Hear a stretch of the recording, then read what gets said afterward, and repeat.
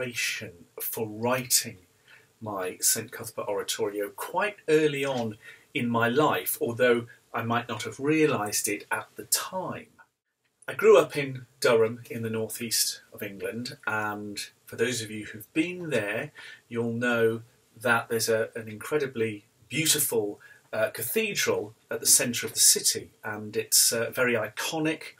And growing up in that city, it's an inescapable part of your life.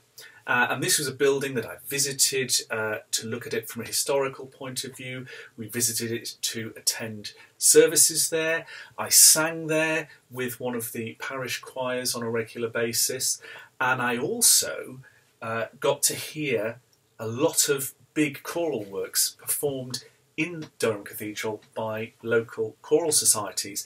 And I have this strong memory of how it felt to be in the space hearing these works. And I like to use the phrase making the space ring, because that's my memory of what it was like listening to these pieces in this magnificent space. There was a sense that the choir and the brass and the strings and the soloists were swirling round in this space, making this amazing sound, which could be massive and kind of engulf you, or it could be very intimate and you could just hear a solo voice ringing through the building in a haunting kind of a way.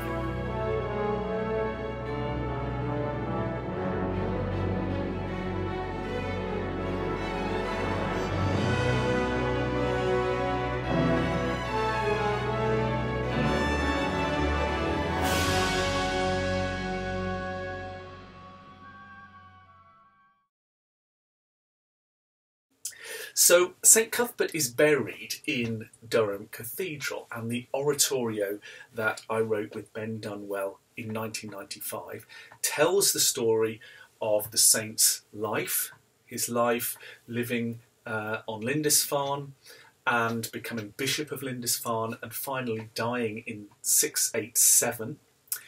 And then his body was taken as a shrine on a pilgrimage for about 150 years around the northern part of England, particularly in response to the increased Danish Viking raids on the Northumbrian coast. So in an effort to keep the shrine safe, the monks of Lindisfarne kept moving the body of St Cuthbert. And eventually in 995, the body came to the site of Durham, and that is where it has remained until this day. So from 995, the shrine of St Cuthbert has been in Durham, and now of course there is this very wonderful cathedral built there. So before I start writing music down, I'm aware of the piece that I'm trying to write, but it's not in specific musical terms. I'll be aware of the textures of the music. So with a work like St Cuthbert, I'm beginning to hear the sound of fanfares, voices ringing in the space, operatic solo voices kind of soaring over the textures. I'm starting really from how it feels to experience this piece, even before I've written any of the notes. And that's always been the way for me into music, is to try and have this pre-music, if you like, which is not specific notes, it's not specific chords or rhythms or anything. It's a sense of what the piece is going to be like. The next stage is to start to inhabit this world with actual musical shapes and harmonies.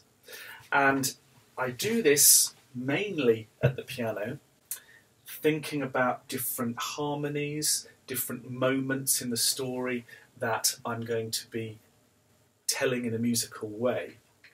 And one of the very strong pieces of material in St Cuthbert is this fanfare theme, which was one of the first pieces of material that I put together. It goes like this.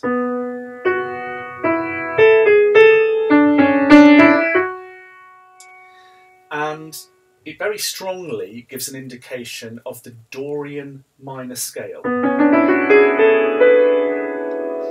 And the Dorian minor scale is a beautiful, bright sounding scale.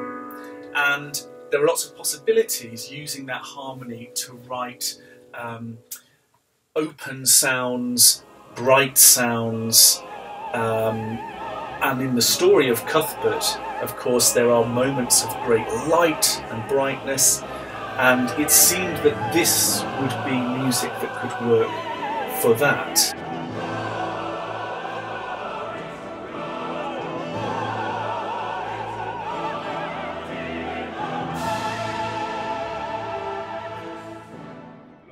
There are other aspects to the story which are the opposite of light. They are the darkness, and Cuthbert talks in a number of points in the oratorio about facing the darkness, facing fear, and praying to God for guidance and for hope. I needed something much more tortured, chromatic, something that was less certain than that fanfare, to try and depict that.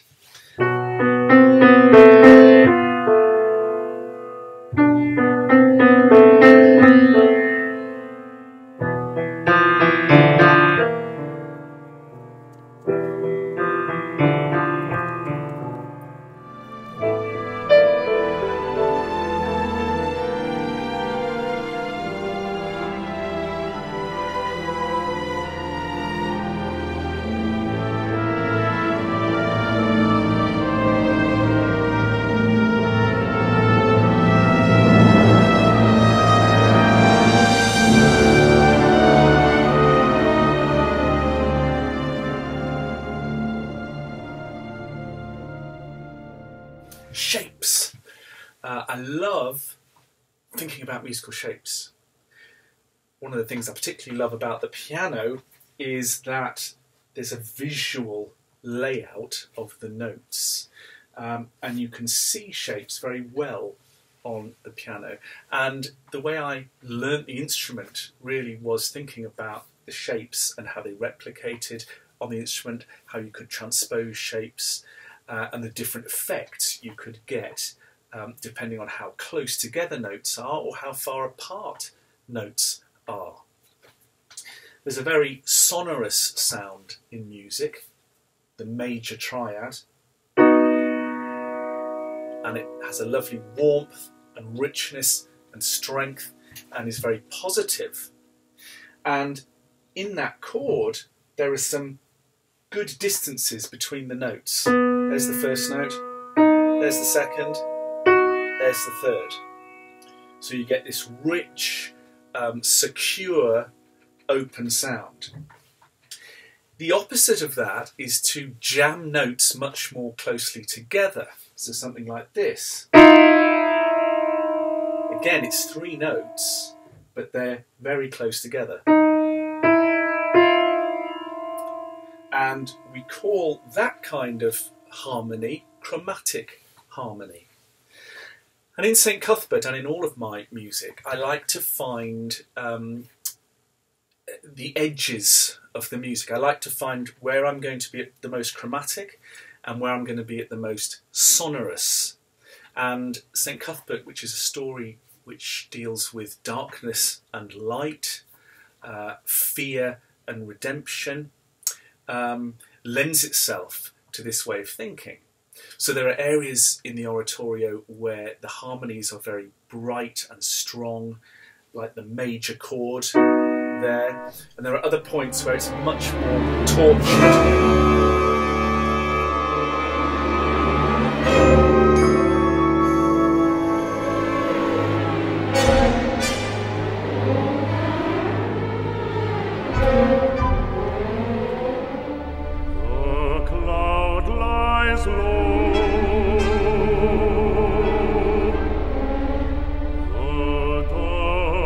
Sky weighs heavy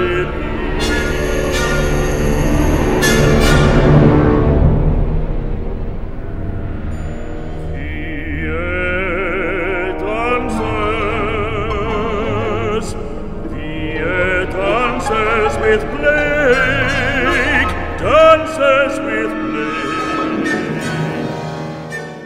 In the first movement, the call, following an orchestral prelude, we hear the soprano soloist, who is the angel character in the oratorio, singing the words, "Blessed and glorified, holy servant of God."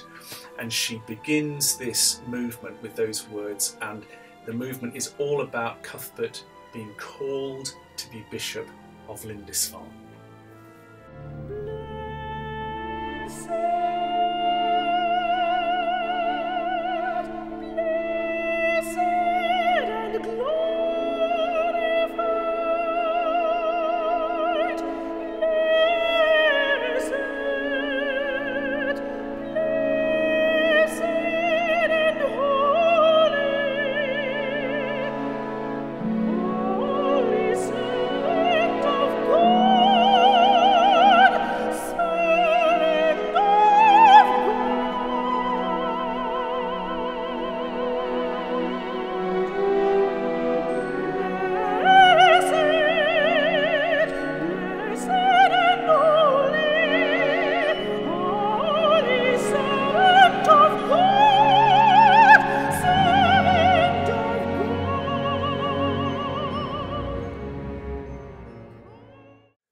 In the second movement, there is a storm. It begins with Saint Cuthbert praying to God for strength, and he recalls an earlier event in his life where, as a young man, he saw monks on the water and a storm come up, and the waves get so massive that it appeared that the monks would be drowned. And he relates that a crowd of people on the shore are mocking the monks and saying that their Christ is not strong enough to protect them from the waves. And Cuthbert kneels and prays and calms the storm.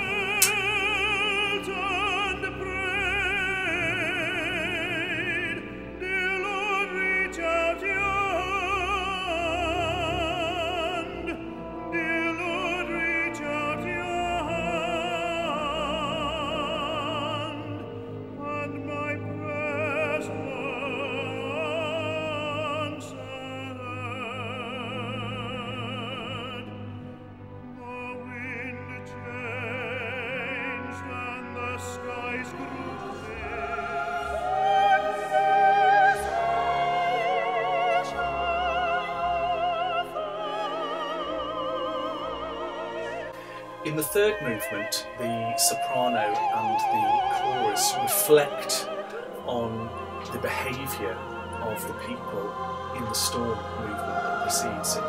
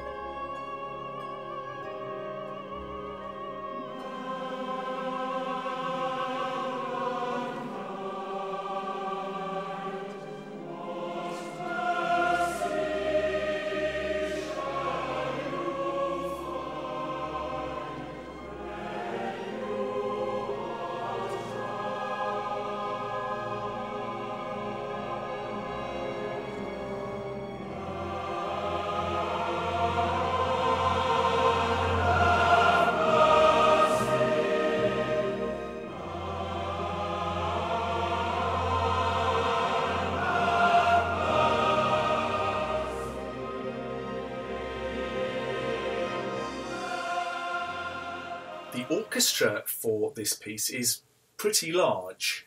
A full string section, 4 horns, 3 trumpets, 3 trombones and a tuba, a big amount of percussion, harp, and also the organ in the cathedral is used. So at its loudest, this piece is incredibly big and resonates when you hear it performed. That doesn't mean, of course, that I'm using those massive textures all the time. There are solo sections, of course, solo singers, and the scoring is much lighter a lot of the time around those singers. And part of the method, really, of making a successful orchestration is making sure that your piece is moving between lighter sounds and into bigger sounds, and that there's a movement between those two things. So moving from quiet to loud, either suddenly or gradually, and in the other direction as well, from loud to quiet, is one of the fantastically powerful tools you've got when you have a large orchestration. Now, Cuthbert actually started with a slightly smaller orchestration than the one on the Hallé recording. It was first performed in 1995, and at that time, for financial reasons, we did that with a smaller ensemble. We had 8 brass instruments, percussion, and we used amplified keyboards and a solo cello, solo flute and solo clarinet. So I was able to, in that orchestration, suggest big textures, but on a smaller number of players. In that first performance, the then director of the choristers at Durham Cathedral, James Lancelot, performed on the organ. And afterwards he asked me if I'd be interested in extending the orchestration so that he could perform it with Durham University Choral Society the following year. And so that's the version that now exists, this fully orchestrated version. And I'm hugely grateful to the Choral Society and to James for allowing me the opportunity to, in a sense, realise what I wanted to realise, which was this full symphonic oratorio texture that I hadn't been able to quite achieve in the first version.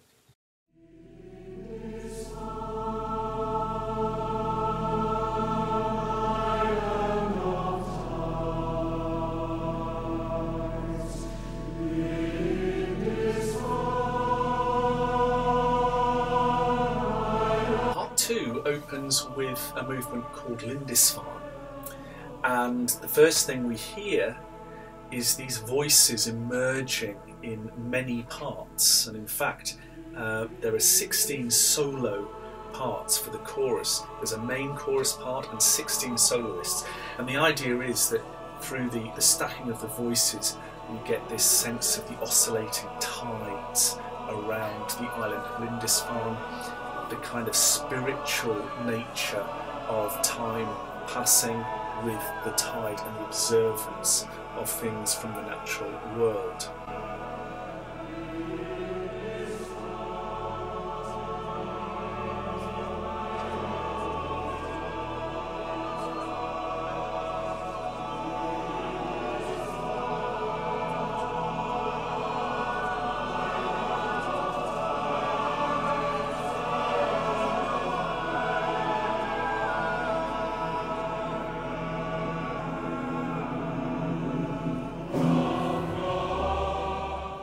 When I'm writing a new piece, there's a mixture of emotions. On the one hand, I'm incredibly excited that I'm going to be writing a new piece, making new sounds and performing with a new set of performers. That's really exciting. On the other hand, there's this kind of fear of the unknown, because you don't yet know what it is that they're going to sing or play, and that tension between the excitement of what you're hoping to create versus slight fear about not having created it yet is a really fascinating part of the artistic journey, and most people who ever make anything will recognise that spectrum of emotion.